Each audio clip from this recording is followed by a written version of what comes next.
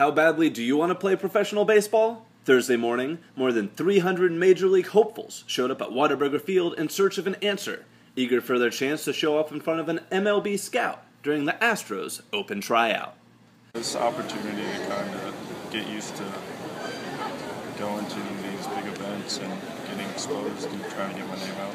I feel a little nervous, but we'll see what happens. Awesome. How do you feel back there? Pretty much the same. Nervous. Trying to hopefully get my name out there. Look for hopefully college maybe. The attendees were met quickly with a cold dose of reality. At this time, we're not expecting to sign anybody directly from here. This is very honest and blunt and straightforward. And for some of you, that may be, you may have good things to say. For other of you, it may be what you need to hear.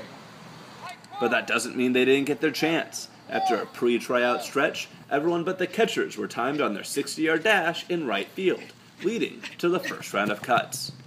Players were then split into skill position groups, with pitchers sent to the bullpen where a crop of 100 hopefuls was whittled down to 2 that scouts said might earn a call back. Infielders and outfielders went through fielding drills that cut their numbers down to 9, and catchers were tested on their ability to quickly get a pitch to second base until they were down to 3.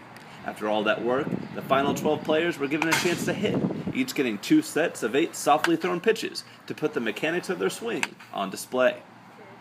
Got a couple names they're going to keep in track of, keep following. The way it'll work, we have the workout and I'm able to see them in a close setting, see them up close, and then as the year goes on, have an opportunity to maybe go watch them play in a game. This is kind of the start of it.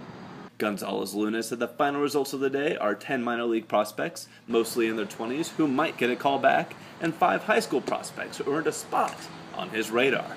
As far as the Astros scouts are concerned, that's enough to call it a good day. For more on the story, pick up Friday's edition of the Corpus Christi Caller-Times. This has been Kenny Ryan of the Caller-Times reporting.